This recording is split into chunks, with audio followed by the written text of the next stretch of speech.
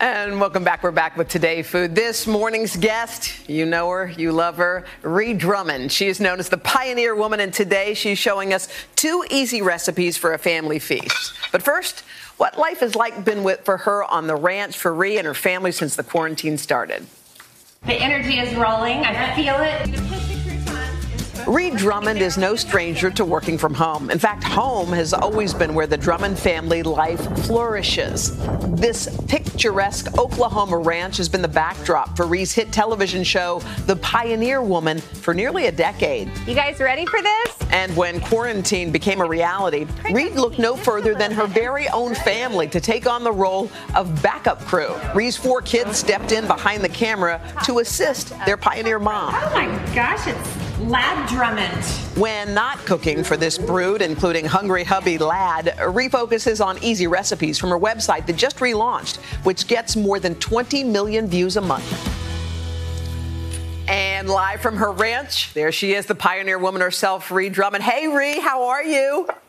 Hey, Hoda, I am great. How are you? Girl, it is so good to see you. Whenever you're on the show, everyone goes, oh my God, Ree's on. Savannah was like, who has Ree? Oh, I love Ree. I know, everybody does. So hi, Savannah. I wish I could be there with you. Oh, of course, I miss you guys. Well, we are Team Ree all the way, but you got to walk us through what happened. So you're doing your show in your house like you always do, and all of a sudden the pandemic hits. Your crew has to exit stage left, and you got your kids. You have 4 children, and they become your crew. Is that how it went down? Well, my kids have always come in handy on the ranch. My husband loves having all these extra ranch hands, but this is the first time that I've sort of gotten to use them as my own special kind of ranch hand. So, yes, my TV crew is actually in the UK, and so we knew it would be a while before they were able to come back. So we just jumped in, used our cell phones, and started filming our shows. And we've done probably 25 episodes, and we're getting ready to film one later today with my older daughter, Alex. And so, you know, just like everybody else, we're taking the most from this situation and doing what we can. Well, we're going to get to your recipes in a minute, but Ree, I heard that, like us, you have pandemic pants. We're into those. And we are for it. We are here for it. Can you tell us about yours? My pandemic pants are so friendly. They're my best friend. They don't judge me.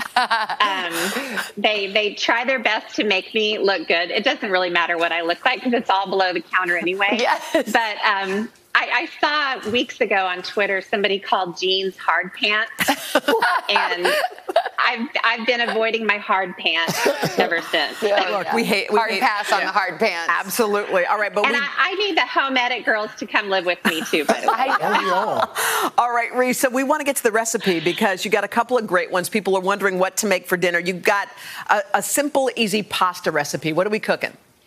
Yes, so I am so into shortcut homemade ravioli, and what makes it shortcut is that I use wonton wrappers. So these are just in the store, and I made a little mixture of ricotta, parmesan, salt, pepper, lemon zest, and I just put a little, I can't get too close to you guys, but put a little dollop in the middle of the wonton wrapper, and then I just take my clean finger and rub a little egg wash around the edge, and then take a second wonton wrapper and put it on top, line up the edges, and then you just want to press it together. Oops, I grabbed 3.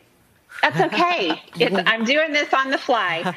And then just force all the air out. And honestly, if you can't make homemade pasta dough or you don't have time, this is such a great shortcut. I like that. And then you just can get an assembly line with your kids, make as many of these as you want, and then just drop them into salted water one by one. And look.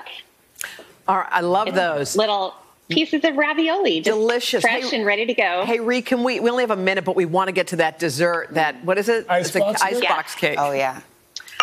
Blackberry icebox cake. So the frozen pound cakes that we all know and love, I shave the top off, crumble it into crumbs, pour in butter.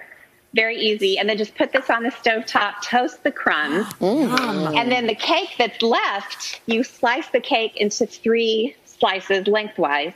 I already started a layer, and it's cake, a mixture of jam, blackberries, and lemon juice, and lemon zest.